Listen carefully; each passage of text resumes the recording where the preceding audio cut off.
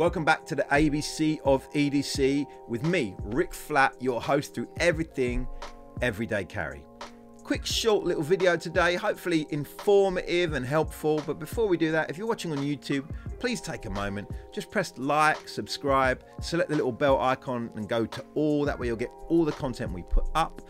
And why not leave a comment on this video, some of the other videos? It's good. Some of you have left comments. I found it really enjoyable. A little bit of feedback. When we did the last time, well, one of the times I talked about that review of that Baltic, it was good to have a bit of back and forth with some of you. So yeah, love some more of that. So quick one today. I want to talk to you about attempting to have one watch for many occasions. And I'm going to suggest that we do this not by buying a watch that on its own just is good across the board, because I think that's very hard. My watch collection has gone from having about, I fluctuate from having about 6 or 7 watches up to like 20 plus. I think I had 25 watches at one point, and not expensive watches. I'm not that guy, okay? I for 15 years or so before I did what I'm doing now, I worked in the charity sector, so you know, money was different. I got like a family, I got 2 girls, I got a dog. Things are expensive, man can't be going out and buying like crazy watches. So my watches exist in the kind of 50 to 150 pound max kind of limit. Sometimes I get watches in the sale, so those 150 pound watches are really kind of 200 pound watches. But I'm not a big expensive watch guy. I would love to be. I have massive appreciation of great timepieces, and we'll have them on the channel. I've got a Rolex Daytona review coming up. I've got a JLC Master Control calendar coming up. We got Tudors and Omegas and all sorts coming up, right? But they're not mine. They'll be like borrowed in. They're like my rich friends, or my friends that are doing well, better than me. We'll kind of lend those in.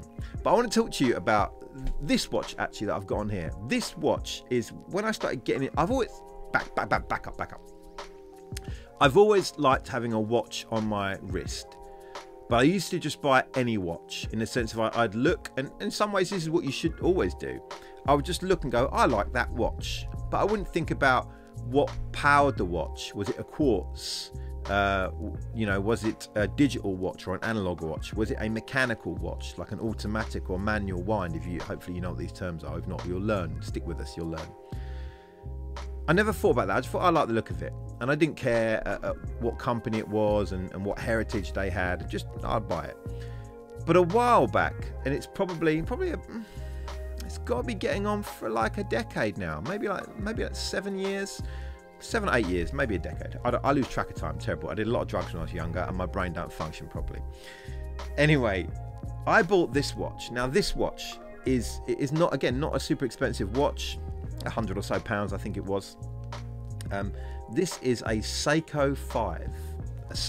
Now they made millions of these, and they still do. They're a little bit worse today, but these older ones are really cool.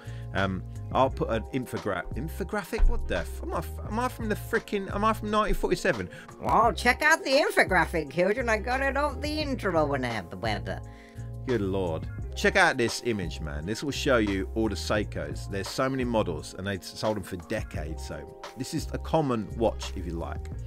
So I bought this watch, but the reason I bought this watch is because I like the look of it, but also because it is an automatic watch. It's mechanical. It's not run on a battery. It's not run by sunlight. It's not a digital watch.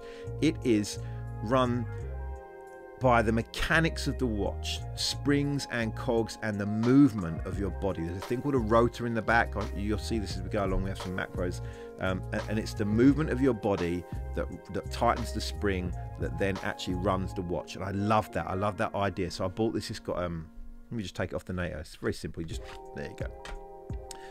It's got an open case back, so you can't see it from there, but like I say, I put some macros in. Open case back, so you can see that rotor swing. You can see different things happening, and you know, I didn't know a lot about it. I just knew it was cool, like having a little machine on my wrist. This came on a bracelet, but it didn't stay on it very long because I started to switch it out. And what I did was, slowly over time, I started putting it on things like it was just on a moment ago, a NATO, like this, and I ended up getting that, and I'll get another one, and then I bought like another one, and then I thought to myself, I want like a leather one, so I bought a leather one, and then I thought I want to buy like a green one, and all of a sudden, before you know it, I've got all these, man, look, I got like all these bracelets that I'm now, these are my options, you know what I mean? So one watch, numerous looks. But then as well as these fabric NATOs, I got different straps like these. So what we've got here, like leather, brown leather, red leather, like an orange racing leather, another brown one, different kind of class and stuff. So I ended up with all of this stuff, one watch, but all of this gear. So essentially one watch, but numerous looks. I don't know if you've ever seen that kind of thing on Instagram where a guy says, look, if you want to style yourself as a man, you need to go out, you need to buy a grey suit, you need to buy like 3 suits, a grey suit, a black suit and a blue suit, and you need to buy like 3 shirts and 3 pairs of trousers, and then they show you all the different combinations of this top with this shirt with this blazer. You just go on and it says like, there's a million combinations.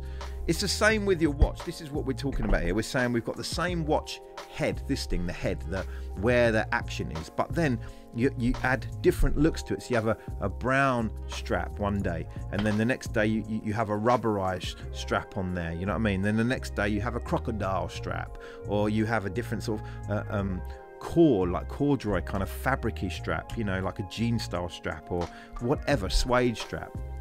One watch to rule them all. I can recommend this. It's a really good way, especially nowadays when things are tight, to get a nice looking watch. And I love that people can hate on different things. I love the look of this little Seiko 5. It's like, I think it's 42mm, but it wears really small. 22mm lugs. It's really not very thick. Just looks nice. Black dial, military style, field watch look. The sort of 12 hour markers and then 24-hour markers inside. A little day and date window that's kind of surrounded by a little bit of white. A white window. I just love the look of this thing, and it's really adaptable. You can wear this thing, dress it up with a bracelet, and wear it with a suit. It's thin enough to get under your cuff. You can rough it up with a nice kind of like rubberized or a thick NATO and wear it to do the garden or do some labouring or whatever. It's waterproof. It can take a licking and keep on ticking. This is the kind of watch you want to get, but it could be any watch. You could choose your own watch. Your watch could be a Seiko, it could be a Timex, it could be a Casio, it could be an Omega, it could be a Rolly, it could be whatever you want, okay? But the idea is that you give yourself numerous options with the same watch. And this is the thing, 100 or so quid, but you can probably get it on eBay now for 50 quid or something, who knows, it was a long time ago. But then you spend, I mean, what's this? That's about a fiver. That's £5, it's about £12. Do you know what I mean, that one? I think this one was about £12. This one's from Bark and Jack, another YouTuber, great guy. This I think was 20 odd, do you know what I mean, or somewhere up there. Then you've got like different kind of, this one here, like strap, it's got like a butterfly, they call it a butterfly clasp, that's maybe a little bit more expensive, like £20, £22 or something. Jump on Amazon, you can find all these. So you've got an initial outlay of a watch, but then you've got numerous options for very cheap. That's what you want. And if you're careful and you choose right, people who know you, even see the watch often, will see different looks and will appreciate it, and those who don't will just think, man, you got a great watch there, and you could have a million different looks now. Other things you're going to need a spring bar tool, because when you come to put the bracelet on, you're going to have to take these little spring bars off here, so you're going to need a spring bar tool to do that well, and not all spring bars are created equal, so you'll need some spares. I've got a little box here, I don't know, like 300 little spring bars going from like 8mm up to like 25mm. You'll need that so that you've got options. But that's it. You can do this. One watch to rule them all. Let me know in the comments if this is helpful. What watch have you got that is your watch to rule them all? What have you watched this and now you decided, you know, I've got a watch, Rick, and I'm getting a bit bored. I'm going to go and buy a different colour strap. I'm going to go and try a NATO strap. I'm going to try numerous options. Let me know, man. I hope this has been helpful. Go and do it. It's fun to dress things up and mess around. And I know as a man, we often don't get a chance to dress around too much, but a watch and watches that we wear can be something where we can really kind of show a little bit of flair and of what we like and what represents us. Bless you guys. Thanks for watching. I've been Rick Flat. This has been the ABC of EDC. Quick one, like I said, man. We out. Later. Have a good week, yeah? See ya.